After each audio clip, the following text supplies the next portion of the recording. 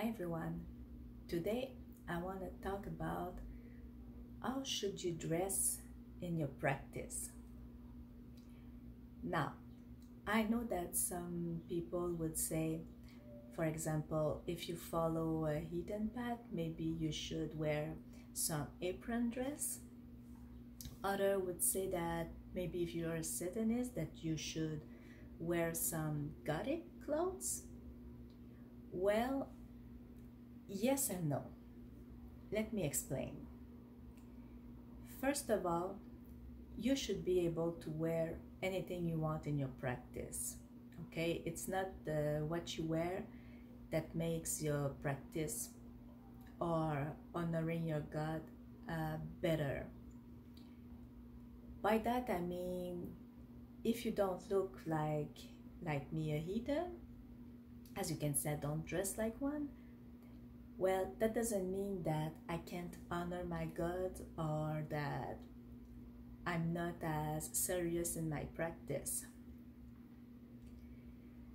Now, yes, if I wish I could wear apron dress, but I'm not a dress person.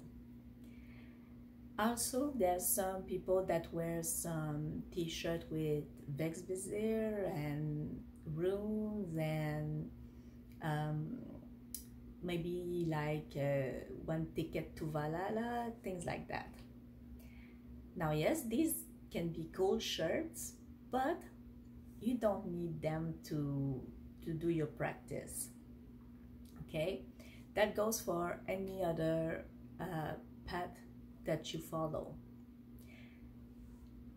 Well, there might be only one specific occasion when you need to maybe wear something like, for example, a cloth, if you're doing a special ritual, or maybe if you're part of a coven and they ask you to dress in a certain way.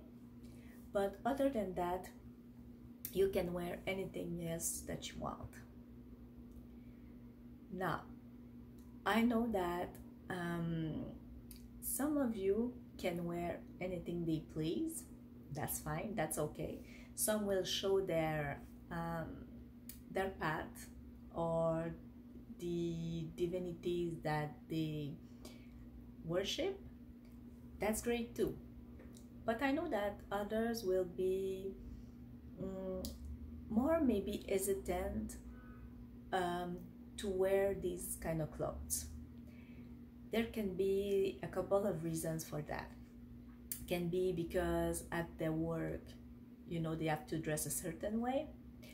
Can be simply because they doesn't like the style, or maybe because they're still in the closet. That's perfectly fine. Now I'm gonna show you some little tips that can maybe help you to honor your God in your own ways, but that won't tell anyone which path you're on. What I mean by that? Let's start. Now, first of all, here you can see I have a simple t-shirt, a black one. Okay, so for example, I wear black on Saturdays because Saturday is Hecate's day, and I know Hecate loves black, so I wear this. Now, I'm not saying that you have to dress from head to toe in black if you don't want to, or you know, you feel that like some people it's more associated with death or things like that.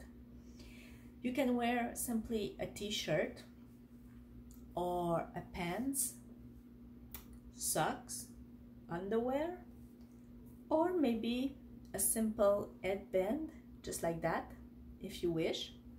Can be as simple as that. Or for example, as I follow Odin, well, this one is a little light, but can wear blue, just something like that, and when you wear it, you're thinking about honoring Odin on his day, which is Wednesday, and that's a little something No one will notice, but you will know. Can be, for example, some jewelry, like simple little bottle like that. Can be with rune on it,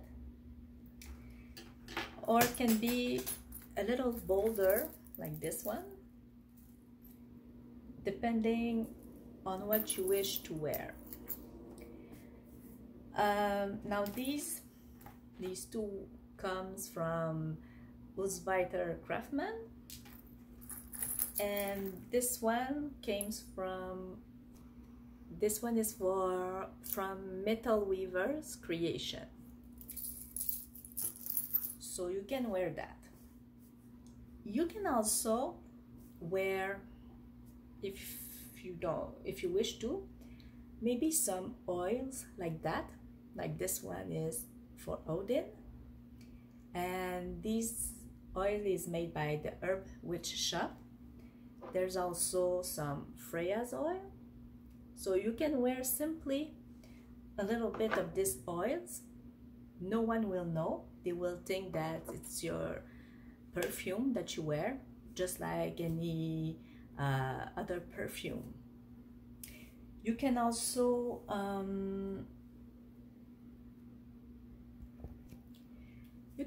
simply put some lipstick on if you like to put some makeup. I would say, for example, you can put some strawberry gloss, and as you know, strawberry is associated with Freya, so that's another way to honor her, and no one will see or know that, you know, you're wearing it for your goddess.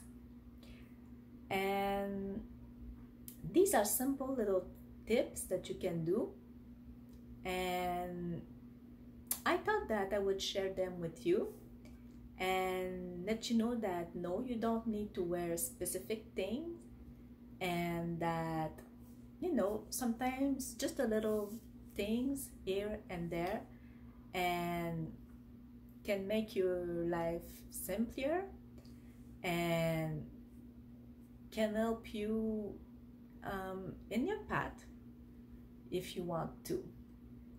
So thank you for joining me, and see you next time.